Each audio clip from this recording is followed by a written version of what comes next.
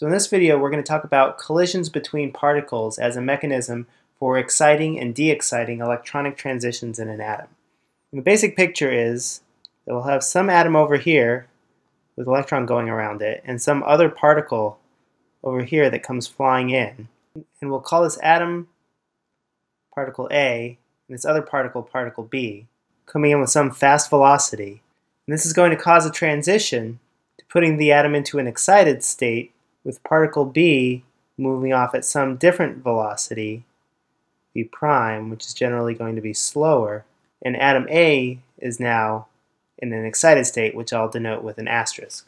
And in general, what is going on here from the point of view of energy is that the kinetic energy, where this mR is the reduced mass of the atom and particle B system, which in general is just MA, MB, or MA plus MB, that reduced mass times the velocity squared, the relative velocity.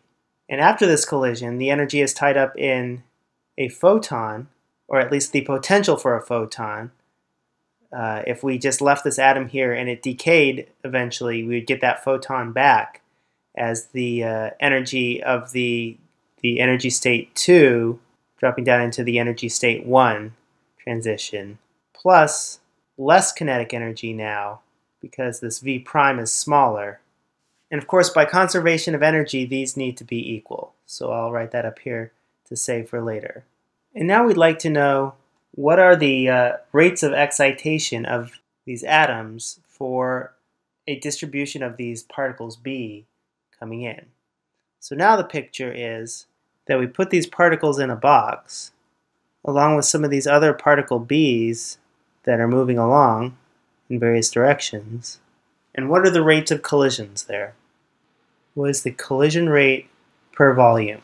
Well, we've discussed in previous lectures that from the point of view of this particle B, the inverse of the mean free path between collisions for a single B particle is given by the number of particles it could collide with, the number density of these atoms, times the cross-section for a collision. In this case, we're talking about a collision that causes a transition from the first energy state to the second energy state.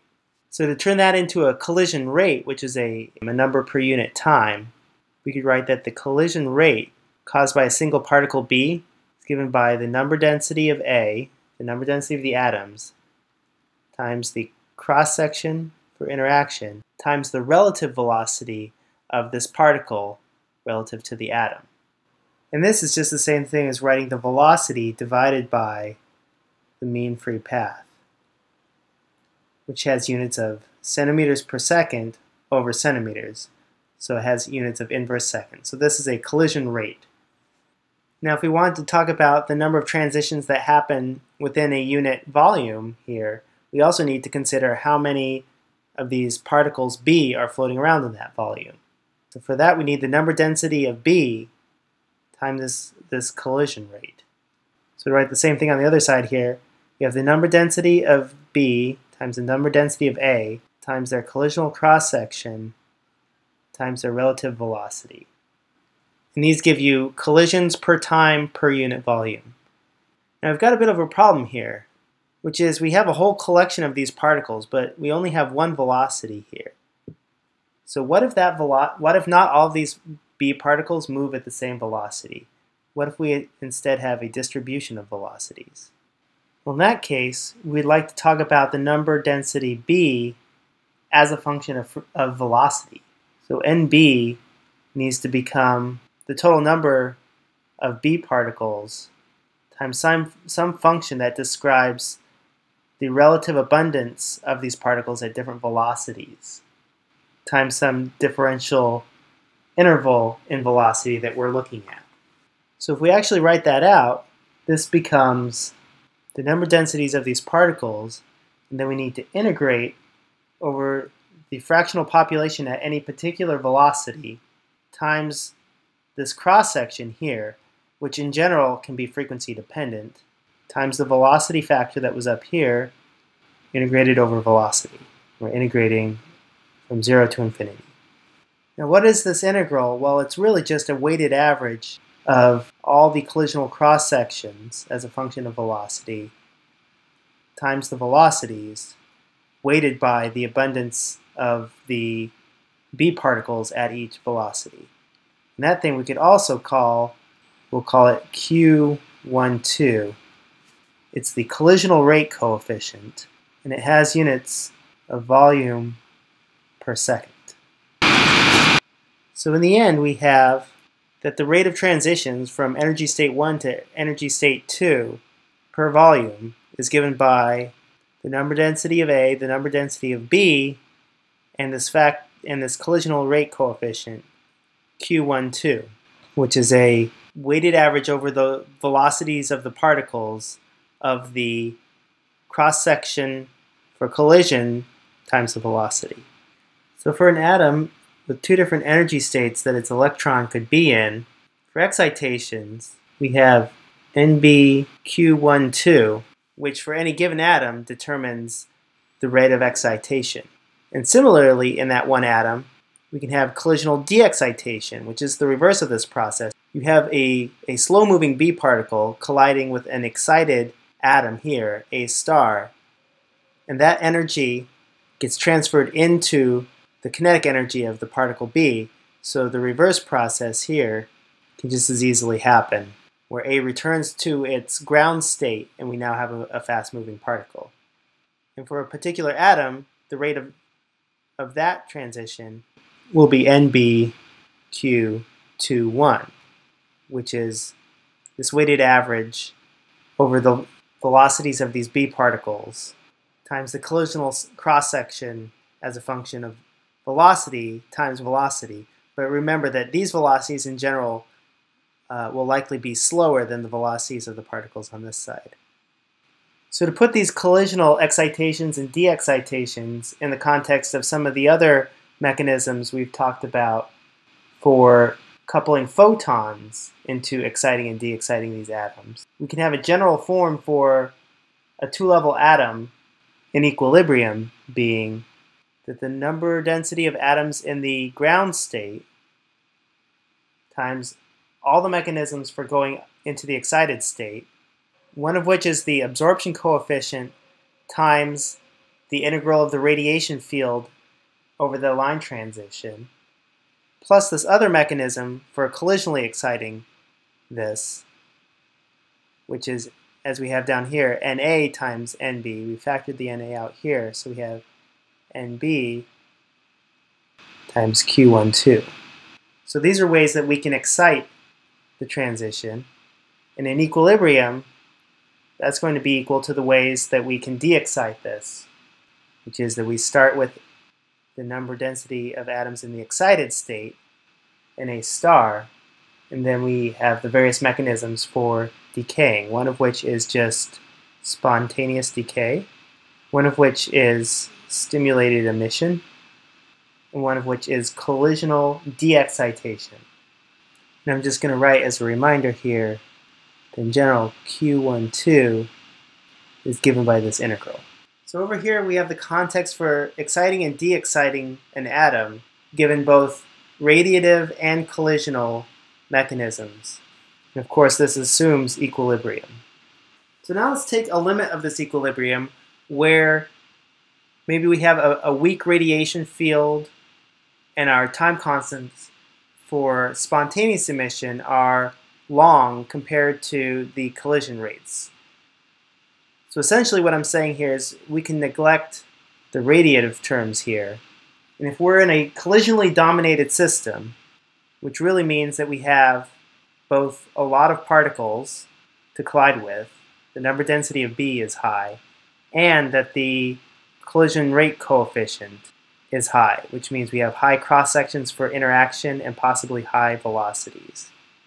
So if we assume equilibrium, which I will use an orange color to write with, so we're in equilibrium and we're collisionally dominated, then we have that Na and B Q12 is equal to Na star, the number of atoms in the excited state, times Nb times Q21.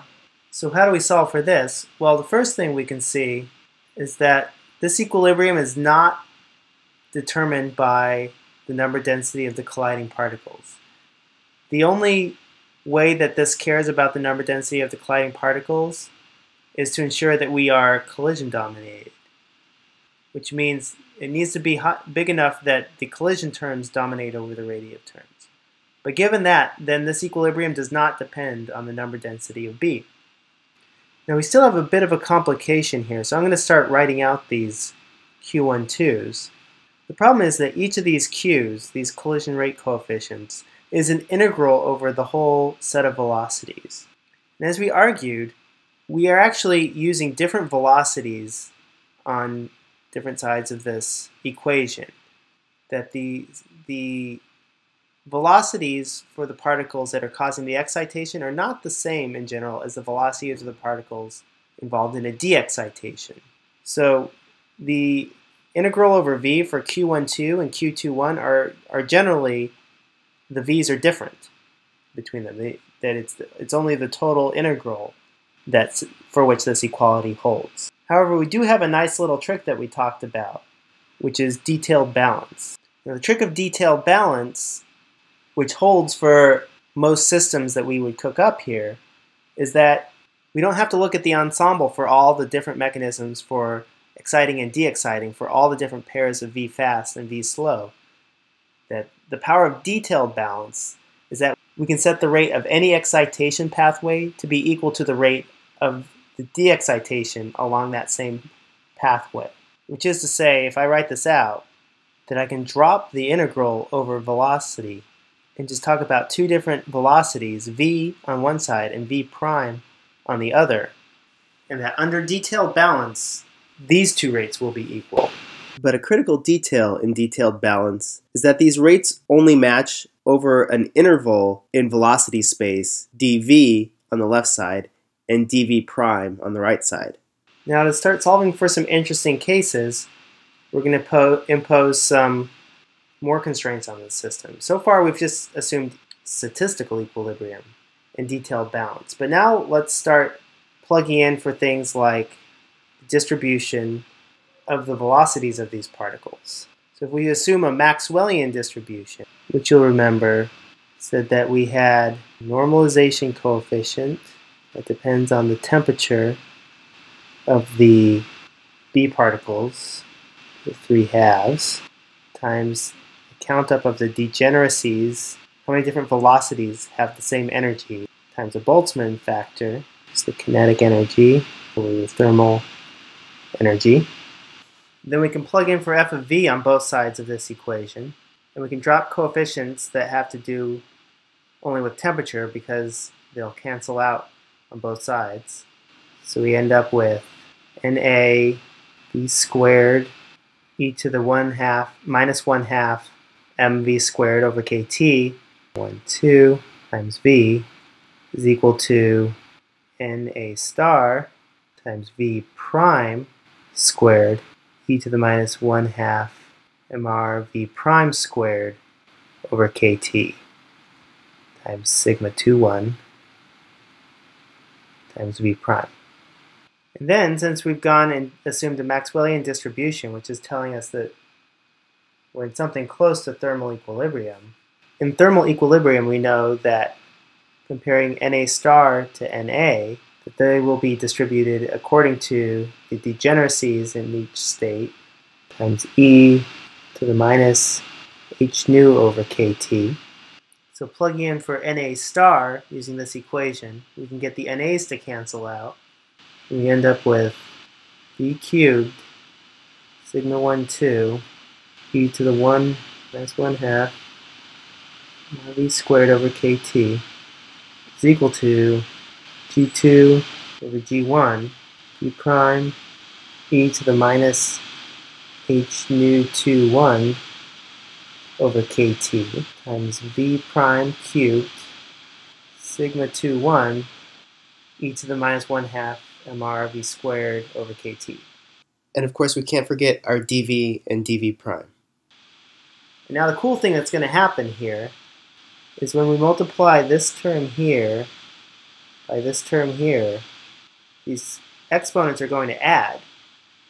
And the cool thing is when you add h nu to the kinetic energy term of this B particle after the excitation, that's equal to the total energy that there was before, which happens to match what was sitting over here. So we can cancel all of these factors here. And then we use one last thing, which is that because we have energy conservation, we have 1/2 mv squared on one side, which is equal to h nu plus 1/2 mv prime on the other side squared. We can take the derivative of both these sides with respect to v to show that v dv is equal to v prime dv prime. So effectively, after matching our differential intervals between v and v prime, we end up with collisional cross-sections, which are frequency dependent, between these two different states are related to one another based on their degeneracies and their velocities.